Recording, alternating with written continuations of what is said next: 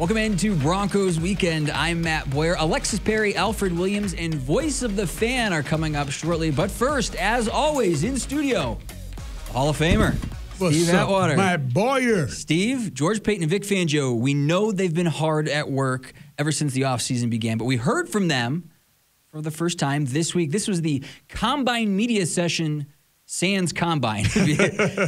In thinking about their comments this week, what stood out to you the most?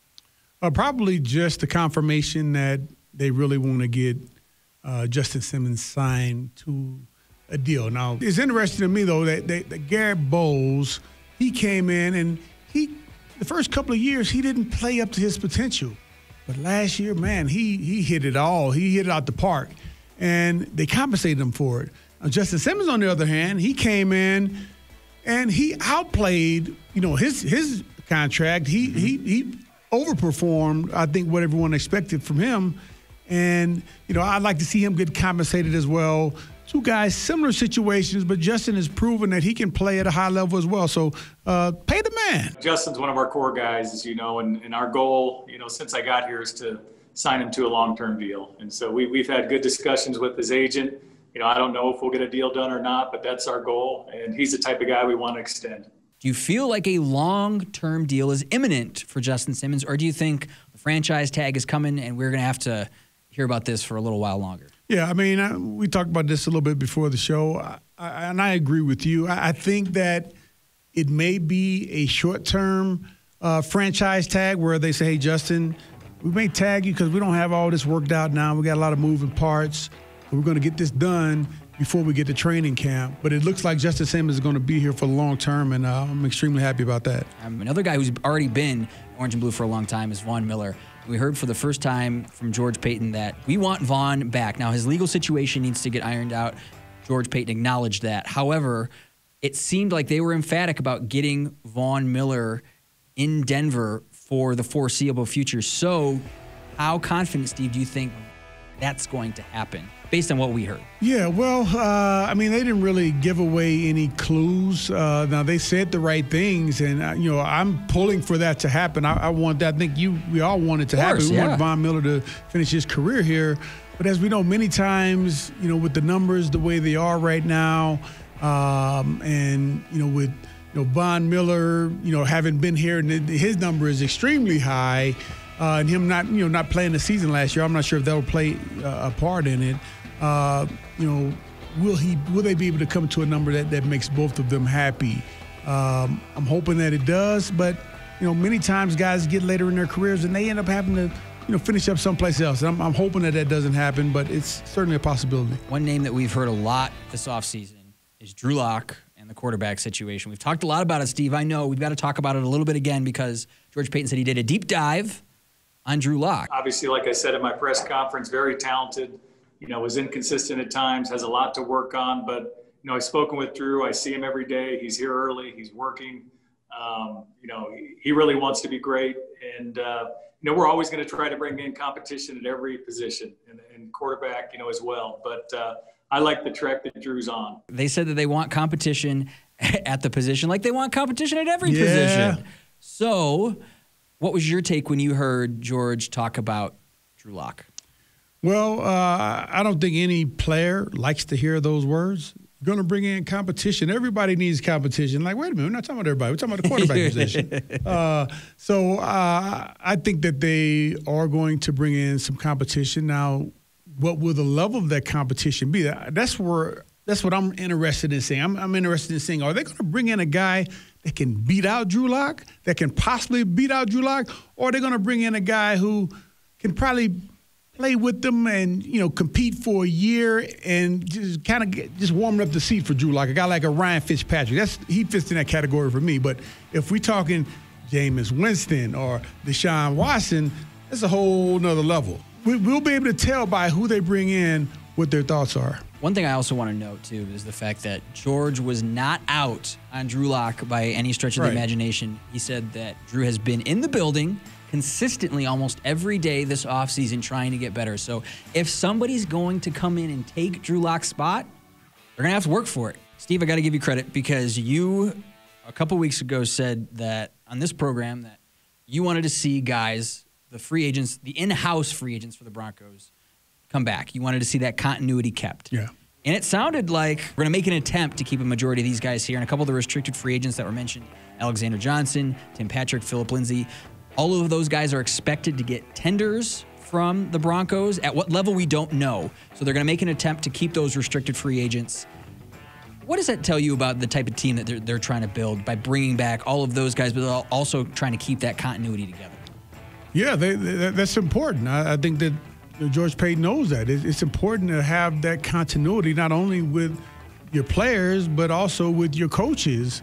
And, I've noticed that from year to year that, you have a bunch of guys who are free agents and then a lot of guys are available, but then heck, 85% of those guys end up signing right back with the same team. I remember when I first started back working with the Broncos, I got so excited in the offseason, like, man, it's going to be a ton of changes. And then the next year, like, wasn't that many changes. So I think that's just the way that it is. Unless the team just, falls apart or, has a bunch of changes in the coaching staff, they want to deal with people who they know and they know they can push the right buttons to make them play. So I'm happy that we're going to have a majority of the guys back. At least it looks like that right now. And I'm glad that it's important to both Coach Fangio and George Paton to keep the nucleus intact. Fingers crossed that we see a lot of these guys back in orange and blue. We've got to take a quick break, but when we come back on Broncos Weekend, Big Al, Steve, he's joining the A-Team. Big Al is back. Alfred Williams is once again joining Atwater's A-Team. This time, Steve and Al are talking about Von Miller and what the next steps forward for number 58 could be. Plus, Alexis Perry is back with Voice of the Fan, this time with a Broncos superfan from Ohio. We're headed to the Buckeye State. Don't go anywhere. What could be next for Von Miller and the Broncos? Welcome back to Broncos Weekend, everybody. This week on Atwater's A-Team, Big Al, Alfred Williams is once again joining Steve Atwater to give his thoughts on the Broncos' preeminent pass rusher, Von Miller, and also discuss what the next steps forward for number 58's career could be. Big Al, man, you got the beautiful scenery. How you doing today, man? Man, I'm doing well, man. We starting to enter this time period where Colorado once again is the king of all weather, and spring here is beautiful. You never know what you're going to get. Sometimes you get snow. Sometimes you get a little rain. Sometimes it's just beautiful days like it is today. Yeah, man. Well, hey, talk about the Broncos. Free agency almost here. How active do you expect the Broncos to be when the league year opens on the 17th of March? I think that with John stepping aside and George Paton stepping in, I think the Broncos will be quite active because I think the ideas will be more concise this time. Maybe there was some things that John wanted for the team and some ideas that he wanted that no longer exist. So now maybe the coaches will have more input and more say to George Paton about what they want and how they get it. If George Paton calls you, what would you say to him? As what? As a player? Hey, Alfred, what position do we need to address? Oh, well, I'll tell you right now, the obvious one is quarterback. I mean, if you can have in a trade situation a guy like Deshaun Watson, I'd say take him. And in the other position, I would say the same position, but I say there may be an easier fix than that, and that is getting a guy like Jameis Winston in here. Everybody talks about the 30 interceptions that he had. 50 TDs, though. Right. So they don't want to, for some reason, they forgot the fact that this guy is over 4 years, over 5 years, has nearly 20,000 passing yards.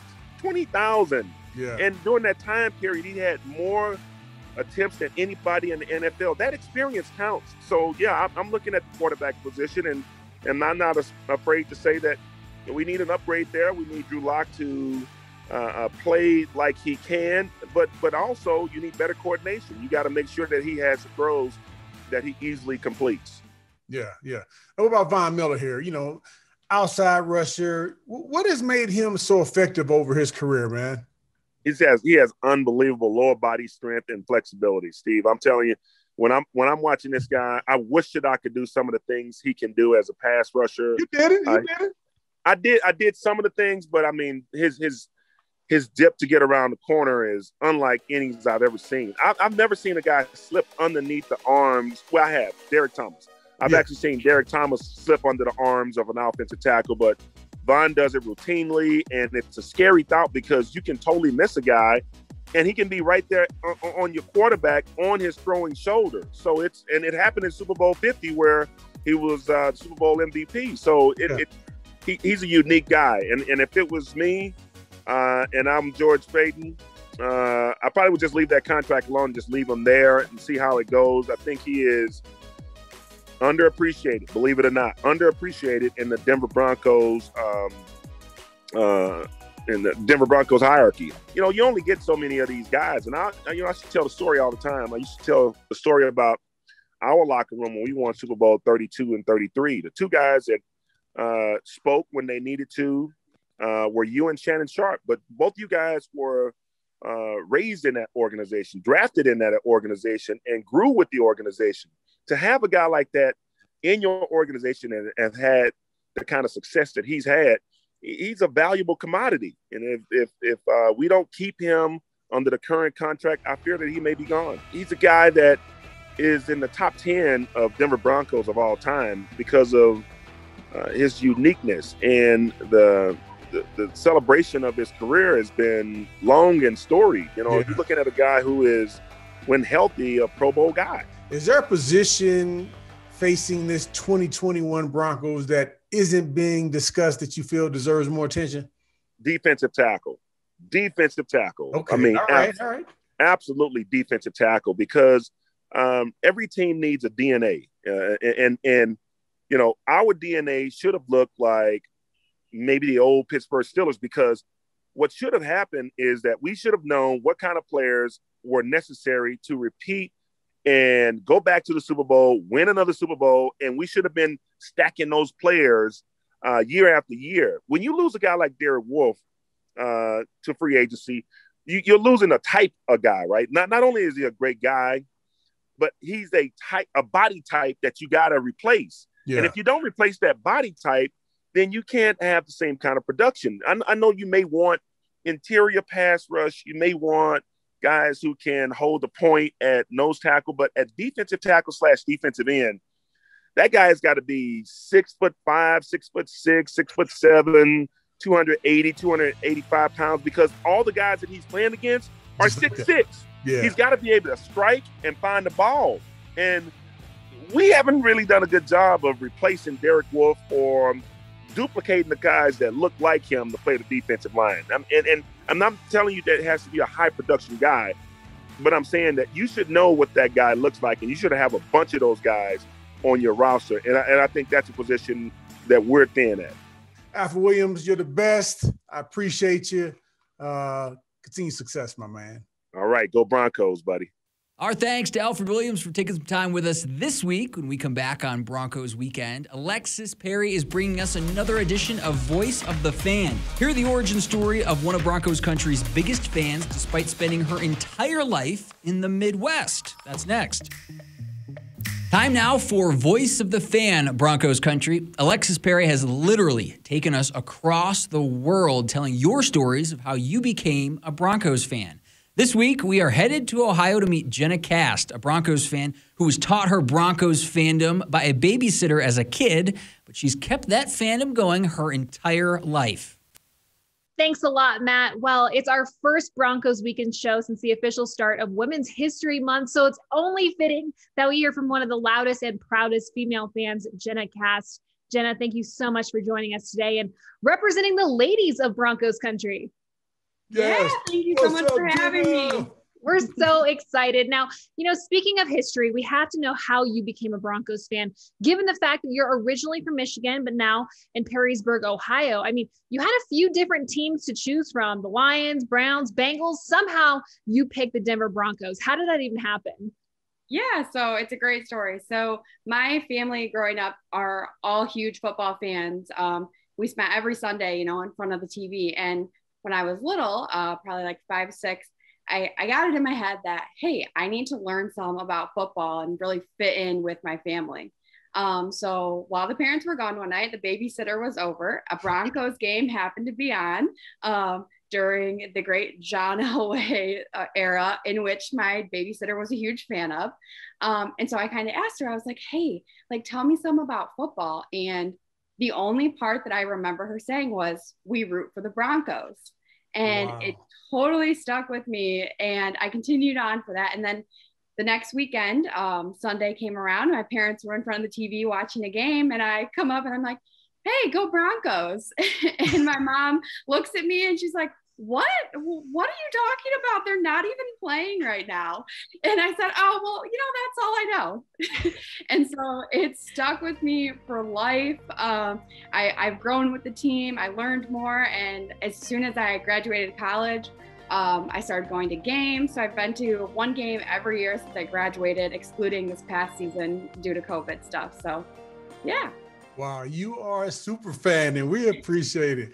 Hey, of all the great moments in franchise history, which would you consider to be your favorite?